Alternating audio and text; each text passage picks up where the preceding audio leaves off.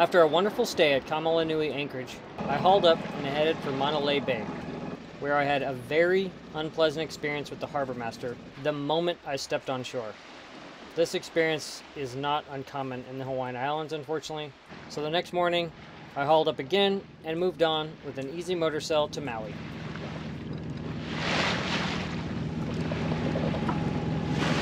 I'm approaching Mala Anchorage on Maui,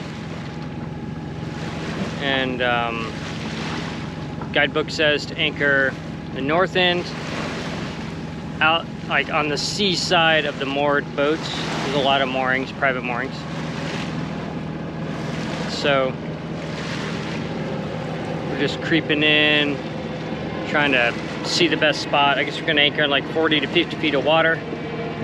I don't know what the viz is, but I won't be able to probably see the anchor, so I'm just gonna have to like watch how it sets, make sure that it stops the boat when I'm going in reverse to make sure that it's set, because it's notoriously bad holding around here. So yeah, arriving to Maui, very excited. Took a lot of rain on the West Maui Mountains.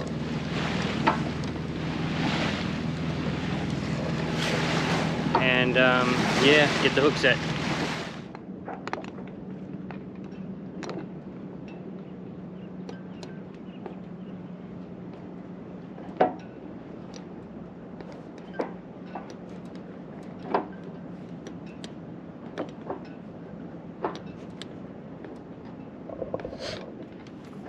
Anchored in 45 feet of water.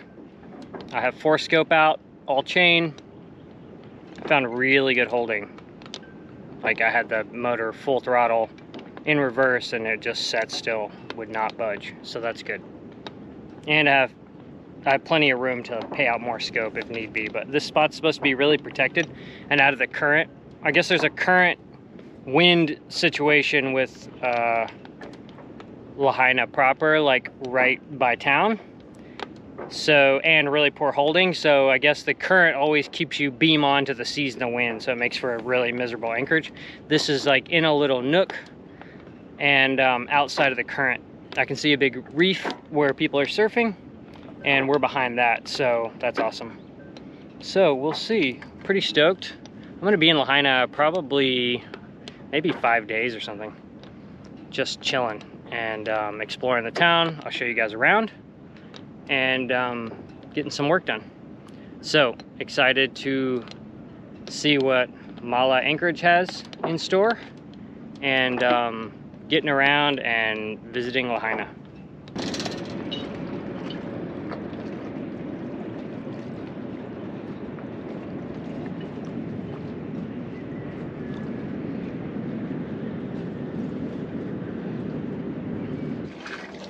Getting ready to head ashore to pick up my adventure buddy extraordinaire, Kimberly Wood. She is flying in to Maui. She was kind enough to bring me some packages that arrived after I'd left. And I'm stoked that she's gonna be here to go exploring with me. We're gonna hit a number of anchorages here on Maui.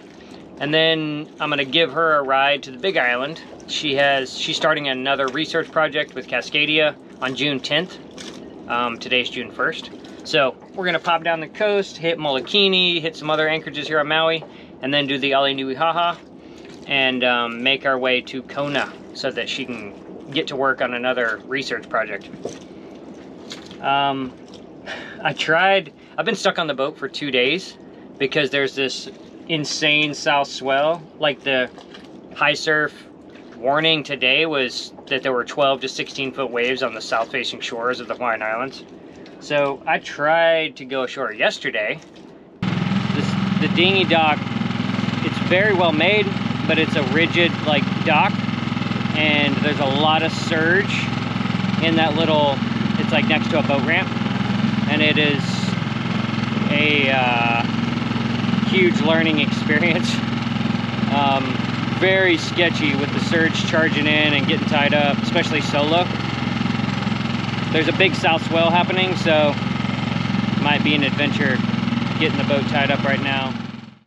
And it was totally impossible. There was a massive waves breaking over the breakwater, and it was very sketchy, so I sat and watched it for a while out in the channel, the little boat channel leading up to the boat ramp, and I was like, absolutely not. So yeah, I've just been on the boat working for the last 2 days, and now I'm gonna make my way in, brave the dinghy dock, see how bad the surge is right now, and pick up Kimberly.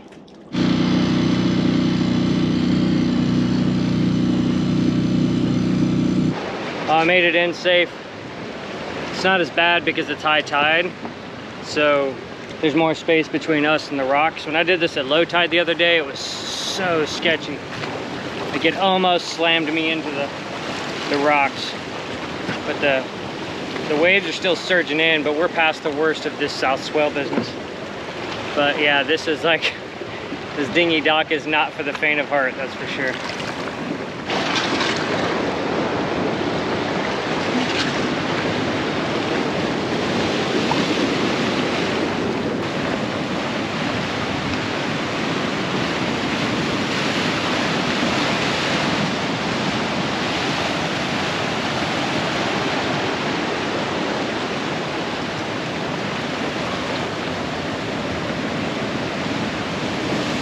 Look who's on board.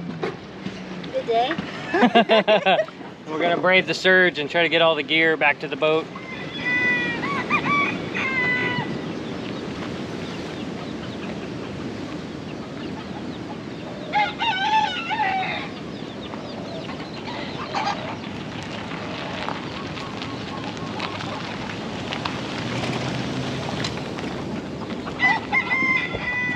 Ridiculous. Ridiculous.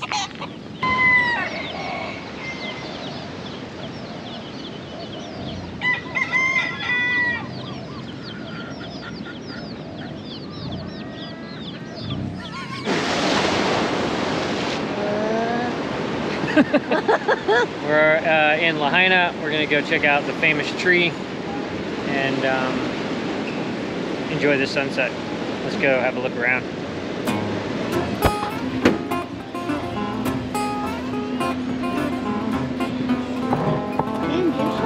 Yep.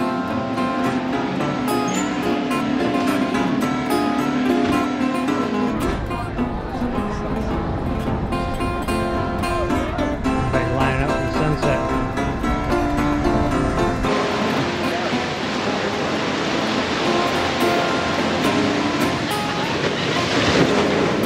This is a sneaker. Oh, there it goes. So embarrassing. Hey, you didn't bloom. Got some berries. Chattery hyenas on there.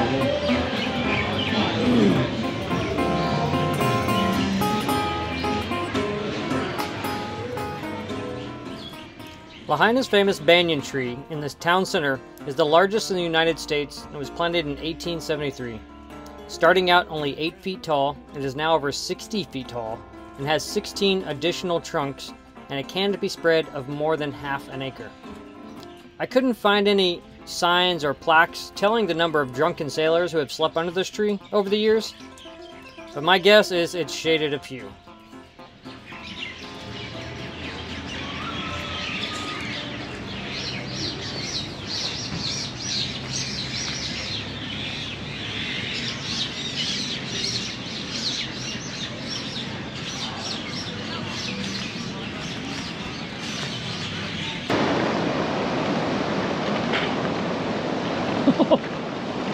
Dude, that's the channel to enter. Looking at it, I was like, oh, that boat's coming in. Oh man, that would be so sketchy. That's why I was so confused. Like, whoa, they're surfing in the channel. Like, look at it, it's totally. And this isn't even the worst. Like, it was like the south swell is done. This thing must get shut out. Dude, yeah, there's 4 boats waiting to come in. That is bananas.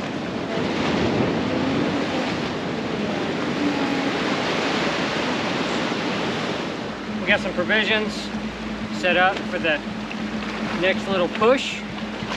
Gonna hit Coral Gardens tomorrow, and McGregor Landing, I think, Molokini, and then La Perouse Bay. So we got a busy schedule of new anchorages to hit, and we're all stocked up on victuals. It's time to sneak back out to the boat in the dark. Luckily there's not a lot of traffic down here. I forgot the light, so we're gonna be doing it ninja style.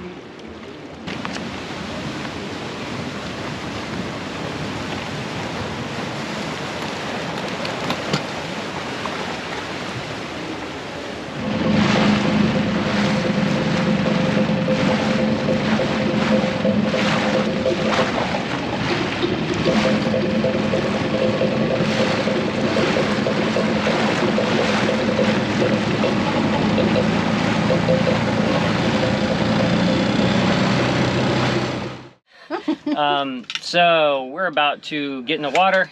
We're gonna go check out Mala Wharf. There's like a massive portion of the wharf that is underwater as it's crumbled and fallen apart. This wharf was kind of doomed from its beginning. It was built in 1929 by the Army Corps of Engineers. And the local Hawaiian people were like, you shouldn't build that there. And they didn't listen. They built it, and the first boat to ever land there crashed into it and caused a bunch of damage. And I think they said there was only like 2 boats that ever successfully used the wharf because the surge just rips right there. So, and they condemned it in the 1950s at some point. So now it is an epic snorkel and dive site, and we're gonna go see what critters are there. So let's do it. Adventure.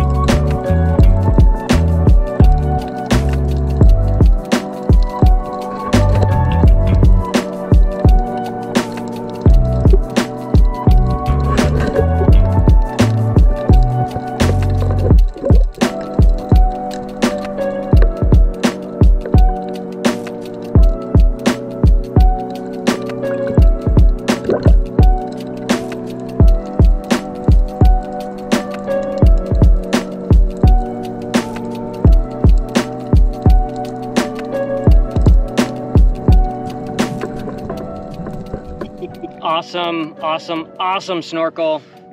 Awesome. Mala Wharf, outstanding spot. You come to Maui, especially if you have the option to dive. We didn't get to dive it, but man, that would be the spot to dive. And we counted 15 turtles today. Yeah. There's a whole new cleaning station there at the end, right at the end where the wharf, like the end of the ruins are. And fantastic. So now it's time to get the boat in order, haul up, and sail on for a new anchorage. I know. If you enjoy the content on this channel and would like to contribute, you can consider joining the Patreon crew. Thanks for watching. Fair winds until next time.